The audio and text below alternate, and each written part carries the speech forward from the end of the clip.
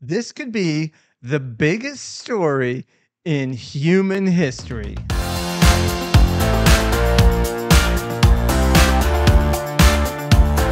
I'm even wearing my Boba Fett shirt because I was like, aliens, and it could be proven to be true.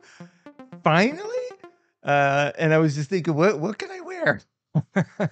If I seem a little excited, it's because I am, because this seems like the first time we're actually going to have credible witnesses, evidence, etc., to prove that for the past, what we've been hearing about for the past 70 years or so about the US recovering alien vehicles and studying them and trying to reverse engineer them is true.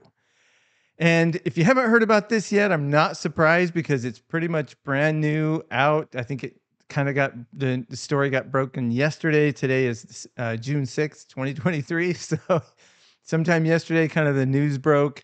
I saw it on a news feed today and I started immediately searching everywhere, and I'm not really finding many of the major media outlets talking about this yet. I did see a little snippet on Fox News. I saw a few other sites. There's some of the online, news organizations that are talking about it. And I was thinking, why are people not freaking out about this? And then I thought about the long history of, UFOs and everything. And I'm like, it kind of makes sense. There should be a healthy skepticism there. So I am optimistic because of the source of this information. So let's look at the article that I was reading, and it was reported by Leslie Kean and Ralph Blumenthal. The same reporters that sort of broke a few years ago that military footage where the military pilots were chasing a UFO. Nickel 6-1 Tango Project.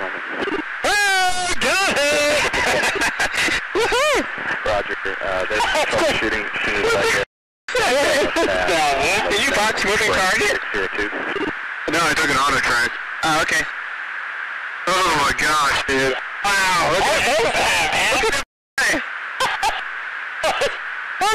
that. That gave it some credibility, but then when you see how this whole story came about, there is this guy here. You'll see here on the page, David Charles Grusch. I don't know how to say his name, but he is the whistleblower, and it says here he's a decorated former combat officer in Afghanistan. Is a veteran of the National Geospatial-Intelligence Agency and the National Reconnaissance Office.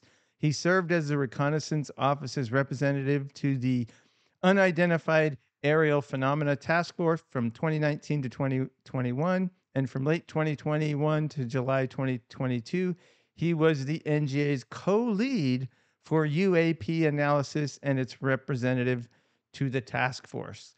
So this is a guy in the know, in the thick of it, not some low level, lunatic, that's easy to write off. This guy's in the know. And he's claiming that these agencies or these secret sort of organizations within the agencies have illegally withheld information from Congress. And so he is whistleblower, and he's using the official whistleblower program in place at the federal government to release all this information. So sometimes the term whistleblower gets used as, oh, it's somebody kind of coming out saying, I'm blowing the whistle. But no, he's using the official whistleblower program, which even lends more credibility to it. He's basically confirming things that people have been saying for decades. So let's play a little clip from a teaser from a News Nation that he's apparently on Sunday, they're doing a whole interview with him. So let me play a little clip of that. He's a decorated U.S. veteran and a former high-ranking intelligence officer at the Pentagon. And now, for the first time on camera, he's blowing the whistle on something extraordinary. There's a sophisticated disinformation campaign. What our government is hiding from you and the world. As fantastical as that sounds, it's true. What is the truth about UFOs? In a worldwide television exclusive, he talks to News Nation. We are not alone. Sunday at 9, 8 Central. So let's play a little clip from what I found on Fox News. Like I said, I've searched all sort of the media websites, and this was sort of the best response that I found from a major media outlet. Let's see what they have to say here. Now we begin with a whistleblower's shocking new claims about our country's research into UFOs. Last May, Congress held its first hearing on UFOs in over 50 years.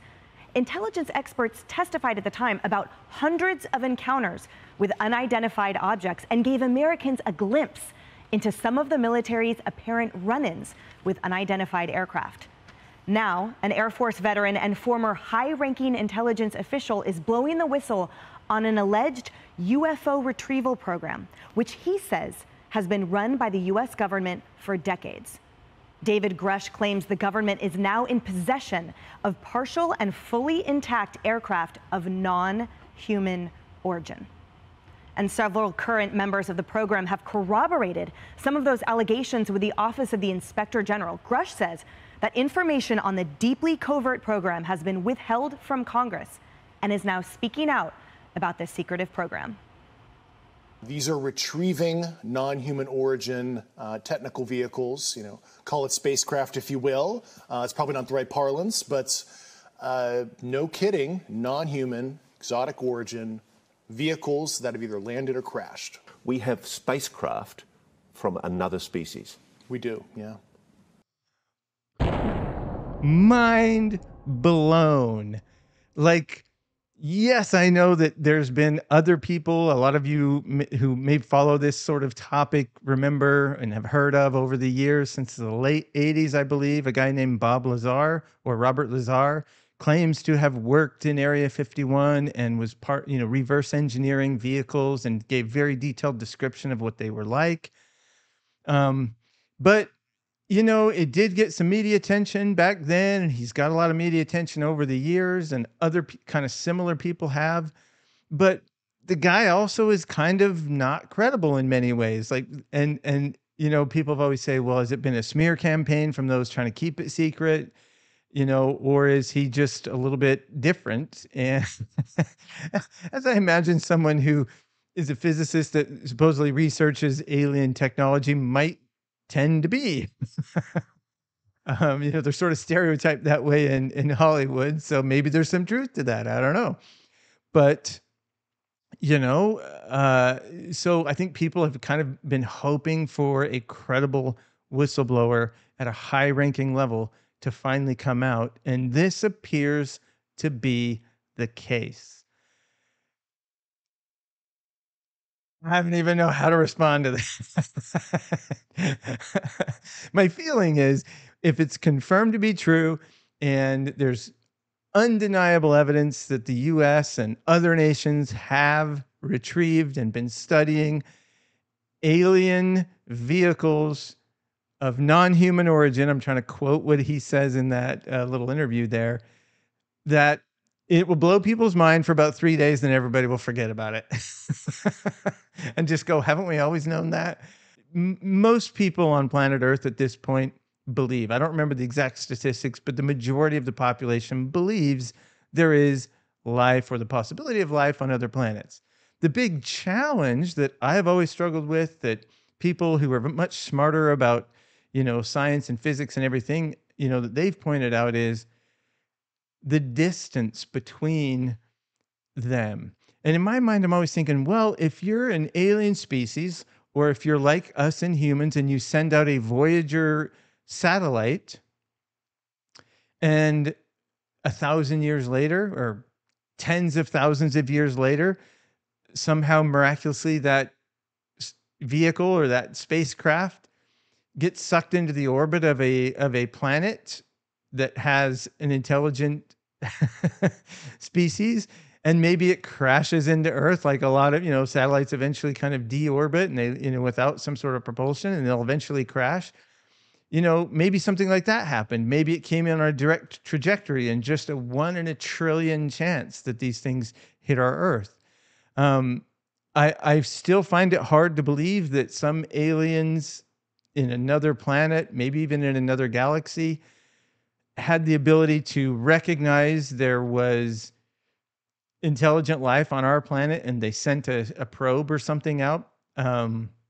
I find the wording of non-human alien vehicle interesting. So I'm going to be interested to see how that full interview rolls out on Sunday and kind of find out what that means. But basically, that has been the challenge, that the sheer amount of time, even traveling at near light speed, would take a very long time for vehicles to reach us. I think the closest possibility would be at least 100 or so years at near light speed, and anything less than that's just going to add more and more and more time. Communication between those two, intelligent societies could happen within, a couple hundred years or 100+ years. So it's possible in a close proximity like that. But the odds are just so high that it seems, that skepticism should be sort of your first default. But the fact that these stories have been coming out for, since I think 1947 was Roswell, and have pretty much persisted ever since, and the similarities between, a lot of sort of leaks from Area 51 or from some of these secret programs have a pretty consistent feel to them. But then when you read, which other people who have worked for these agencies have said over the years, but when you read what he talks about, that there have been active disinformation programs that our government and supposedly governments around the world have engaged in to make it all seem like a conspiracy and to discredit sources and to always have a convenient explanation for it. And I think probably the same questions you've asked. How have they hidden this for so long, so well, and why? If we have this, if we have vehicles, whatever that means, he says you could call them spacecraft. So I'm thinking probes, satellites, something like that, of non-human origin. That either means there's another intelligent species living on Earth. I don't know. Maybe there's a secret society of gorillas that are launching probes into space, and they've been keeping that secret. Or there's some other form of intelligent life that was able to create these vehicles and have them end up on Earth. And there's a lot of questions about that. Why is it always in the U.S.? Why why haven't these things been coming out? And the reasons you typically hear for, how have they kept it secret? Well, you compartmentalize. And part of this report talks about that compartmentalization. You keep certain things secret. I know Bob Lazar and others who have claimed. I literally met a guy in 1986, I believe it was. I'm reading. It was probably 1986. I was a senior in high school, and I was taking an economics class, and we were learning how to invest in stocks and that sort of thing. And so I was just kind of looking, oh man, I have a little bit of money. I want to look for like a startup or something to invest in. And I'm reading the classified ads. Those of you old enough to remember what classified ads were in the old days, come out in the newspaper. And I see this tiny little ad, nothing fancy, it's 3 or 4 lines that said, this inventor has a new product that he's seeking investment in. And I thought, you know what? I'm a high school kid doing this. I'm going to call the guy and see what he has to talk about. He ended up coming to our house. I told my dad to come in and listen to him. And he starts telling me his background. And he starts talking about his product idea was disposable children's, let's just call it Huggies. Everybody knows what Huggies are. That's basically what he was talking. He brought over little prototypes of these, and he gave a little presentation about how diapers are used, and you got to undo the tabs. And when you got a kid potty training, they need these sort of pull-ups or Huggies. And I was like, I don't know anything about raising kids. I had a little brother. I'd changed his diaper a few times. I was like, yeah, that seems like a pretty good idea. And my dad thought it was a pretty good idea. And I don't know what happened with that guy, or, if he had the patent. I don't know. All I know is that a few years later, from the balcony of my house, we could see a massive Huggies plant that made the pull-ups. I said Huggies. I meant pull-ups. That's what they made there, apparently. And I'm like, is that coincidence? Anyway, so my dad got a little skeptical of the guy because he starts telling us his history, his personal history. He claimed that he worked for one of the top secret agencies. He starts telling me, he's like, oh yeah, that big secret underground tunnel that the Air Force has in Colorado or whatever, been there. Flying saucers, UFOs. He's like, hovercraft. He's like 100% legit. He's like, everything I saw was developed by humans. He didn't claim that there was any sort of alien technology that he had seen, but what he did say was that he was brought in to work on very specific pieces of projects and was only given the very specific information that he needed to do his job. So he's like, I never had the grand picture. He told me, and at the time, none of this stuff had been declassified, but he's like, oh yeah, we had flying saucers. A lot of the ones that are cited, they were, the Air Force or this the secret agency at Area 51 and other places around the country were working on and developing. And I remember one that he told me about that he had either worked on or been part of was a little one-man hovercraft that had a little railing around it, that the idea was that a soldier could stand on that and just by leaning, zoom across the battlefield. And he's like, it failed for a number of reasons. And I remember telling all my friends about that. Well, now you can go look that up. That actually exists. There's photos of it. And I'm like, so all these years later, when some of that stuff became declassified, he's just rattling off about it. And I'm like, Dad, this guy's stories are amazing. He's like, yeah, but if he had all this top secret clearance, why is he just telling random people that he just met all this top secret information? I'm like, good point. But over the years, I've known that a lot of very intelligent people are a little bit what we describe off their rocker, or a little bit like their brains are so much more advanced, or the way they think and process stuff comes off a little bit odd to somebody who's not at that level, right? I mean, Einstein's a pretty good example of that. He was a little bit odd. So why should we be surprised? And that stuck with me. And, he talked about a lot of other things that were kind of just crazy that maybe one day I'll get into.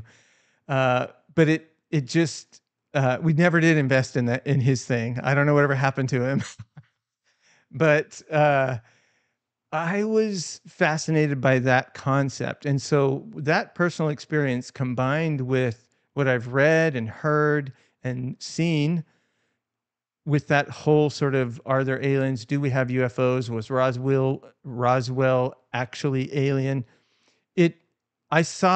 I met someone who claimed to have that experience. And at that time, we didn't have the internet. I don't even think that sort of stuff was covered in any sort of book or encyclopedia that I had access to. So when I would tell people about it, their immediate response was, well, they were either like, oh, wow, that's amazing. Or they're like, well, the guy sounds like a whack job. Why would he give away top secret information that had not been released yet? And I'm like, I don't have an answer for that. But years later, everything he said that he participated in has been confirmed. I've seen photos of it. It's been declassified, all these programs, the flying saucers, the spaceships, etc. So for most of the time when I hear about UFO stuff, I've always thought, well, it's probably just secret technology that we are developing, and we're keeping it secret because it gives us a tactical advantage against our enemies, whoever they may be. And, proprietary information, developing, even Marvel, when they make a movie, they keep it extremely top secret. So there are advantages to keeping things compartmentalized and putting threats out there and keeping things secret. And so if you think, a company like Marvel, when they're making a movie and developing something, can keep that secret, and there's hundreds, potentially thousands, you've seen the credits at the end of a movie, thousands of people who keep everything under wraps. You think, well, if you compartmentalize that information and nobody has the big picture except for a very small group of people, and then you have a disinformation organization that says anytime this stuff comes out, you need to spin it off. And even those people, in those disinformation organizations probably aren't there. They don't think they're hiding the truth. Like that wouldn't work. They'd be like, oh, I'm hiding the truth here. No, they'd be like, hey, somebody, one of their superiors comes in and says, hey, there's this thing that came out. People are calling it a UFO, an alien. It's not. We need to get information out there. And so then they put out this disinformation, not even realizing it's disinformation. That's how I would do it. A very small group of people know the full picture, and then they sort of control it from there. And this guy is one of the people that had the big picture. Maybe he didn't have the whole big picture, but you read his credentials. You heard me tell you his credentials, or you'll hear about his credentials. And then the people that are also supporting and saying, yeah, what he's saying is true. That's why I say this could be the biggest story. Not because he's the first one to say it, but just because of it seems like, and I hope that he's credible and he has this, he's sort of one of these people that has that bigger picture that we've never had before, who's kind of come out and is saying, yeah, this is real. We have, I can't even say it without smiling. We have parts, and in some cases, entire vehicles of non-human origin. Maybe there's mermaids in the sea that are making these things. So I'm going to be very interested to see where this story goes. And we'll definitely make a follow-up once it goes a little bit bigger. But I just could not talk about this, even though not very many people will see my video. I just want to be on record talking about it, because if it proves to be true, it's going to be very interesting to learn about what we have and how much of the information they actually will release to the public that's confirmed true. In the Fox News interview, one of the co-hosts says, look, I'm not going to believe it until I have a literal alien sitting right next to me. And I'm just not going to believe it until then. And I understand that sentiment, because there has been so much, I hate to use the word, but disinformation. There's been so many questionable sort of, people who've come out and you're like, well, they seem a little bit off there. Are they all there? Are they fantasizing this into believing that it's real? I get it. And I'm like, well, how many of those are sort of part of the government disinformation? How many of them are just people who just want it to be true, so they claim to have been abducted by aliens or whatever, worked in this top secret organization? Because I've always thought, ever since I met that guy, it's pretty easy for someone to say, oh yeah, I worked in Area 51. Nobody will be able to confirm it, because that's the way they offer it. I mean, anybody can make that claim, right? And then just kind of think in their own mind, like, well, this is the way it worked, and come up with a pretty reasonable sounding argument. And, this Bob Lazar guy, that's kind of how he's been written off, is he never worked for Area 51 or whatever their secret code name is for that place. And there's no way to prove that he did or didn't, because it's top secret. So any sort of person out there could make those claims. And as evidence that they worked there, the inability to prove that they worked there is evidence that they did, if that made any sense whatsoever. So whenever you're talking about a very super top secret organization, we see it in spy movies a lot. They like, I work for the CIA or whatever, and they'll deny it because I work on a, black ops, whatever. And you see that they get, burned or whatever. And everybody denies that they ever worked for those spy organizations. And I'm like, well, of course the same thing could happen in something as secretive as proof of alien intelligence. So if it turns out to be true, how will it change the world? Well, as I said in the beginning, I don't think it'll make any difference. I think people go, oh, wow, yeah, well, we knew all along, or wow, amazing. They'll be excited about it and want to learn more. Maybe some people will be fearful of it, but I think the sheer distance, even at light speed, unless somebody has invented a way to warp through space, I don't think we're at any real danger. I could be wrong, but I still believe that, the science and the physics that we understand give a pretty good argument that we're not at risk of being invaded anytime soon, unless these aliens have been traveling for thousands, tens of thousands, hundreds of thousands, even millions of years to get to our planet. And I'm thinking that's a long journey and a lot of really great planets between us and them. They could have stopped at, conquered, and lived on before they get to us. So it either is a close proximity neighbor in space, and I don't know how science, astrophysicists or whoever defines those, I don't know how they define it, but I'm thinking like an Alpha Centauri sort of situation where it's relatively close in terms of, distance in light speed. But that's been one of the big questions is what's going to happen? Why keep it secret? And people say, well, because then it'll disrupt society, will collapse into chaos and everything. I'm thinking, I don't know, maybe in the late 40s, early 50s, maybe. But in today's world, I honestly don't think it'll do much more than have people go, ha, we knew it all along. And people will be more upset that it was kept secret for so many years than they will be upset that there's proof of alien life. So I'm going to leave that with you. Go check out the article. If you're way into this stuff, you might want to watch that News Nation interview with him and then kind of follow the other articles. It'll be interesting to see over the next days, weeks, how the major media kind of responds to this. But I'm excited about it.